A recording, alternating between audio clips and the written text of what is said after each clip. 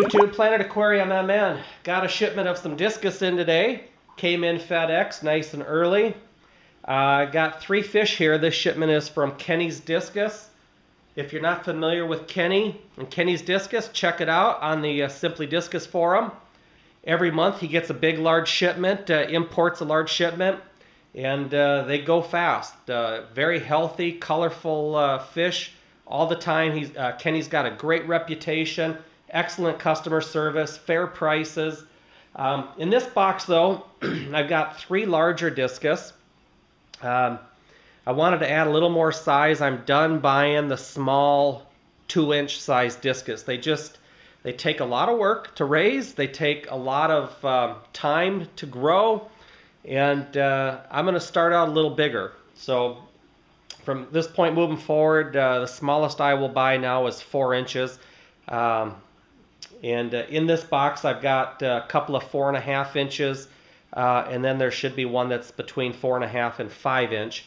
But I've got a albino white butterfly, a red spotted green albino intermediate, means that he carries the albino gene, and then I've got a red blushing.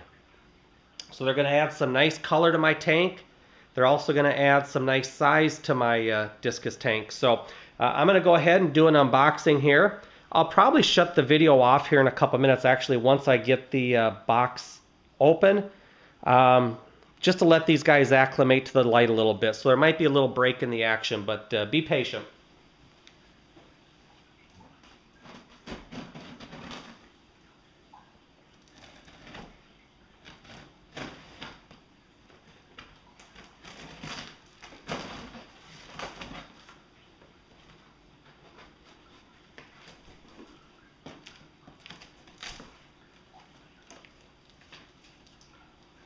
Inside, Kenny includes a little flyer for aquaticsuppliers.com.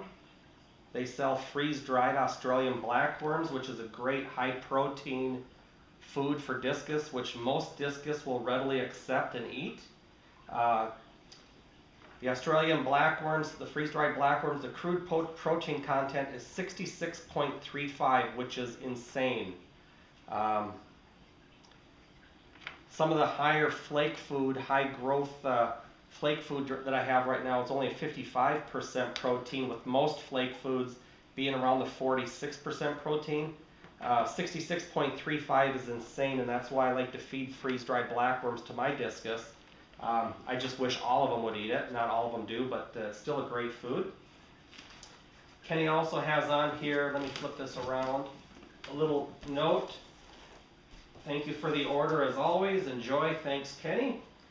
Also has the emails that we shared back and forth in the order, confirming 1 4 to 4.5 inch albino red spotted green, 1 4 to 4.5 inch albino white butterfly, 1 4.5 to 5 inch blushing red. So does a great job with packaging. The nice styrofoam container. There's probably a heat pack in there. I'm going to kill the lights, I'm going to kill the camera, I'm going to kill the lights for just a couple minutes and let these guys acclimate, and then we'll pick up the video real quick.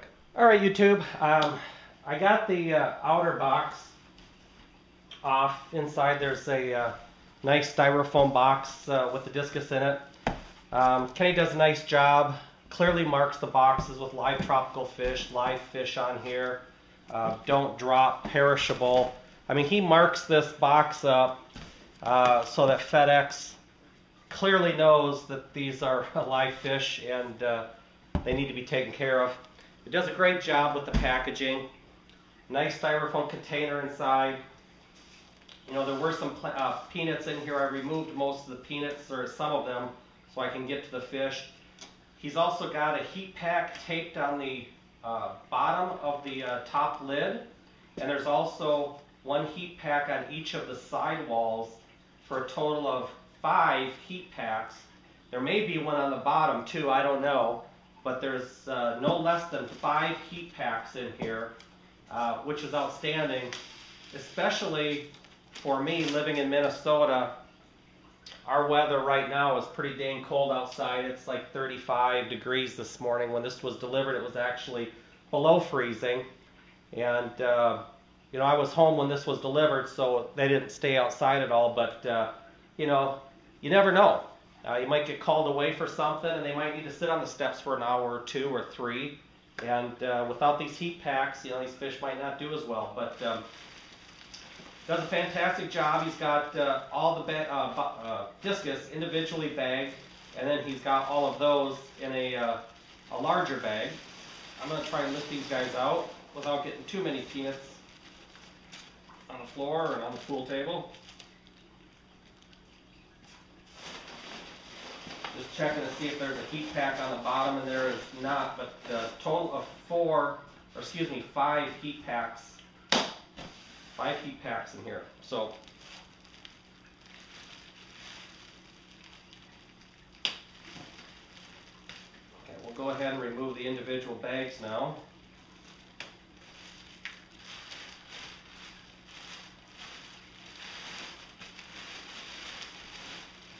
Give me 1 second here. Okay. And every time I bought from Kenny, he's had these things. I mean, they're in a nice, thick, heavy mill bag, but he triple bags or quadruple bags these things. There is no leakage in these things. There never would be. You know, he definitely does an outstanding job with packaging. That's for sure. I think what I'm going to do is actually cut the camera, and I'm going to take off a couple layers of these bags, and then we'll get these fish, we'll start acclimating them to the 120. Okay, I've gone ahead and removed the first layer of bag. He actually quadruple bagged these things, and these are a nice thick, I don't know if you can hear that, that's a nice thick bag. They're quadruple bagged. He puts newspaper around here. I've never asked why they do that. I'm guessing it's to calm the fish, make it a little bit darker in the bag. Probably helps the fish calm down a little bit for shipping purposes.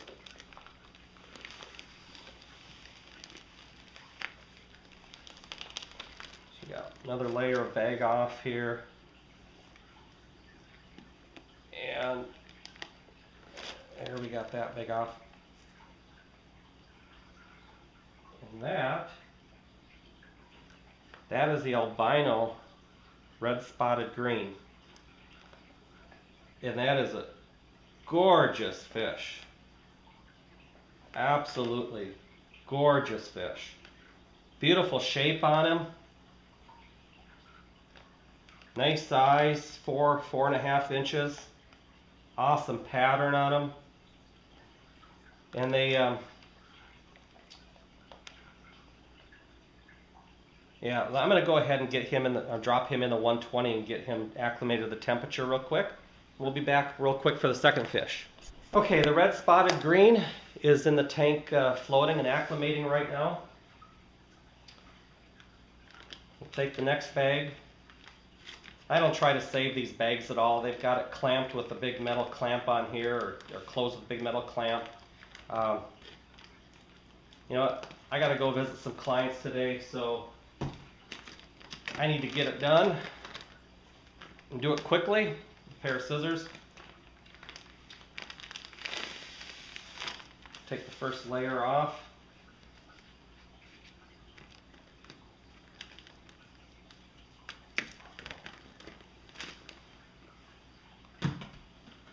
Again, everything's quadruple bagged.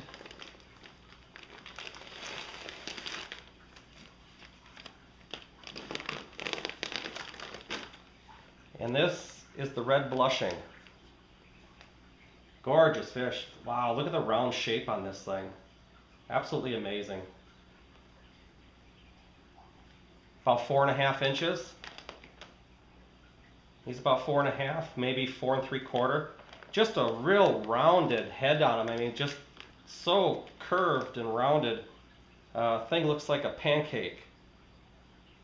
But just another gorgeous fish. And of course, they look great in the bag. Once they acclimate to the tank, they're going to look even better. But I mean, just a real bright, fire engine red on this guy. I'm going to go ahead and plop him in the 120. All right, that brings us to our last fish, and this no doubt is going to be the albino white butterfly.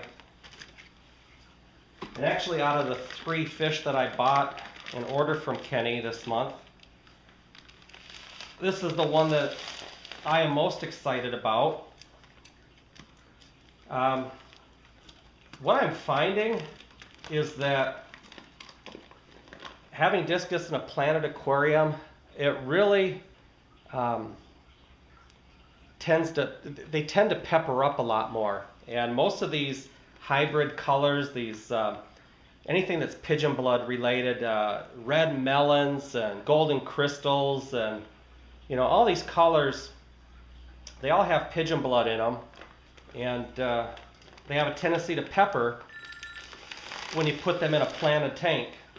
Excuse me 1 second while I turn my phone off.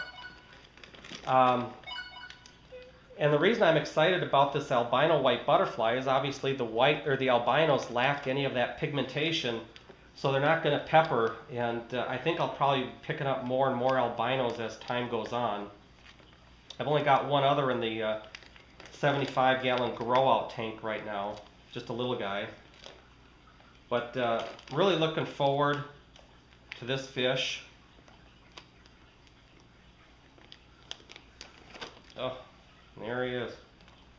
Albino white butterfly. Oh, wow. Absolutely gorgeous specimen. Gorgeous specimen. Again, another 4.5+ inch fish. I'm going to get him acclimated.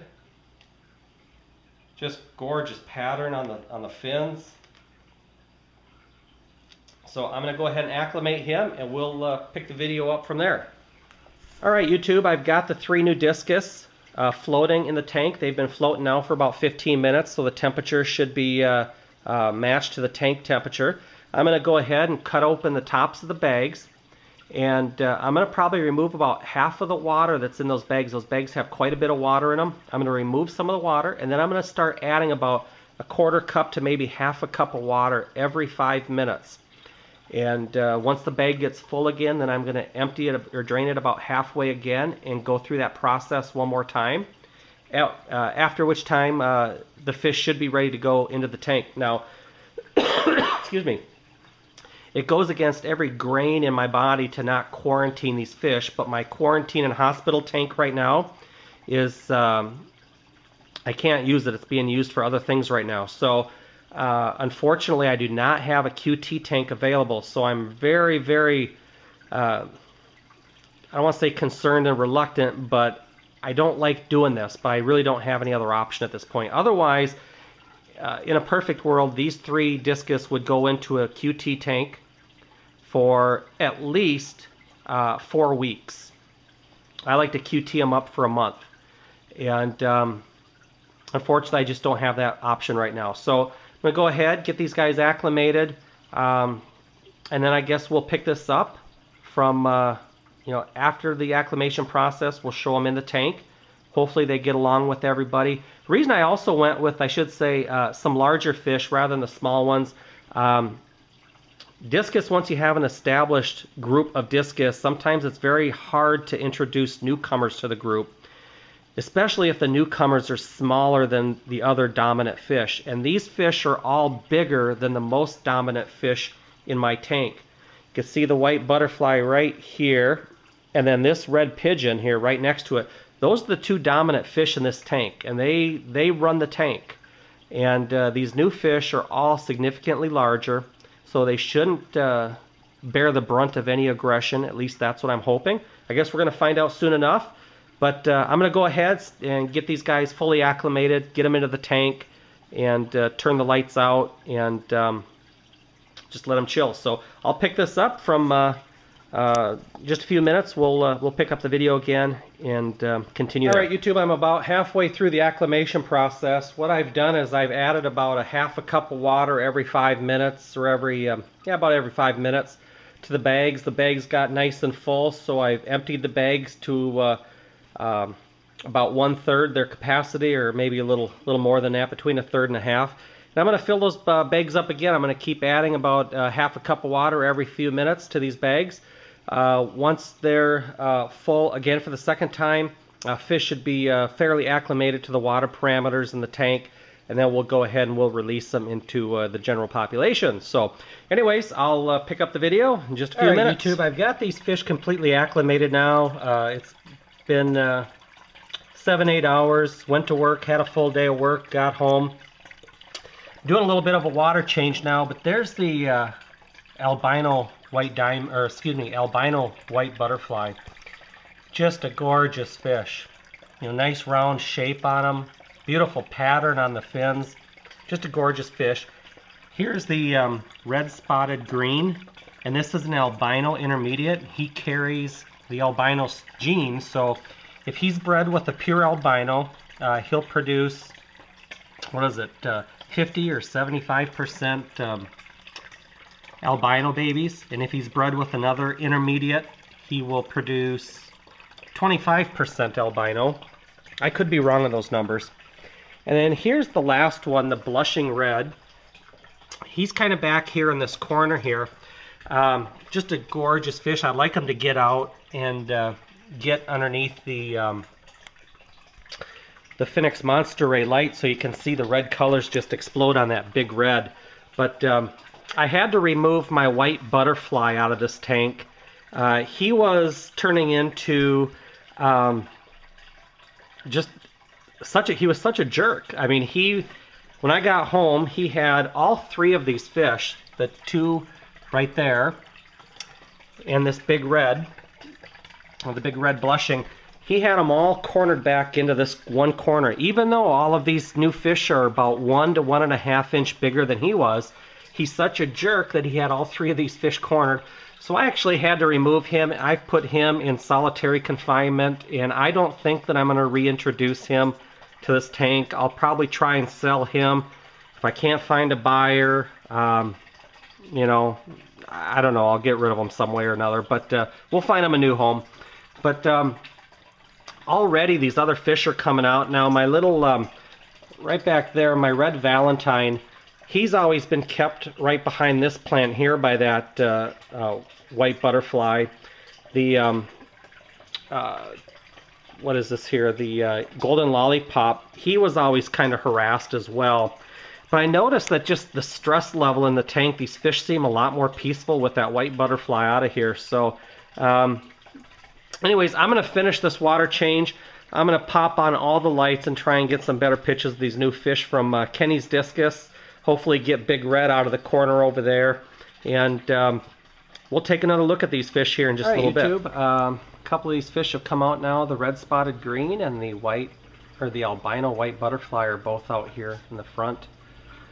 Just both absolutely gorgeous looking fish. I should say that red spotted green is an albino intermediate. This here is a pure albino white butterfly. Just gorgeous fish. And then the blushing red is still hanging out in the back here. Keeps swimming in the current. I've got a return nozzle aimed back there, and it keeps swimming in that current for some reason. Not sure if it likes it or if it's just stuck, it doesn't know how to get out, or I don't know. I think it's enjoying it actually, but that's just a massive red back there. But that one was out just a little bit ago, but it's like as soon as I go for the camera, they usually duck and hide.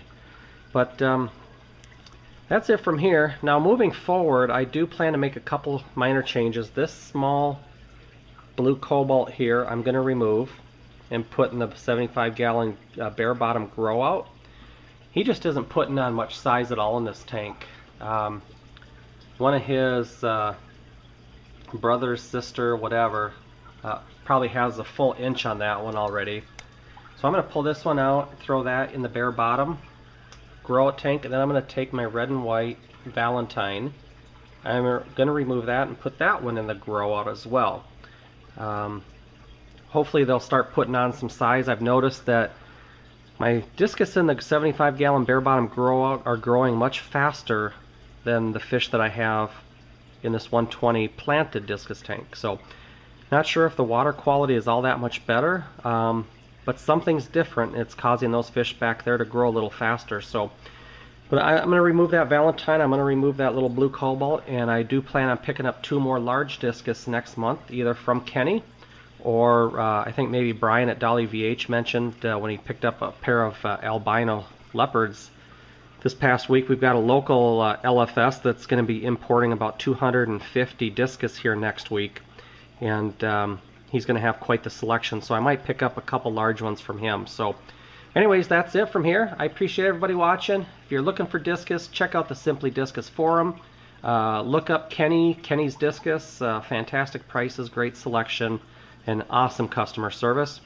That's it from here, and appreciate everybody watching, and like always, we'll catch you guys later.